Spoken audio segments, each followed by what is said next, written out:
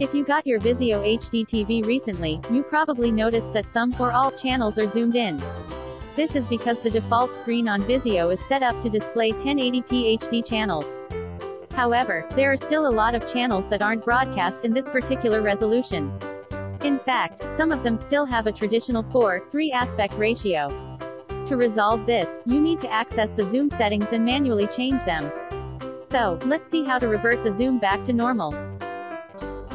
First, turn on your TV and take the IR remote. Then press the menu button on your remote and wait for the sidebar menu to appear. The button should be on the upper right side. Use the arrow keys on the remote to navigate to the system menu.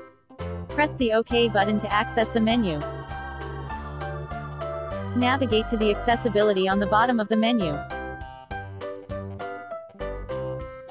Highlight the zoom mode on the following screen.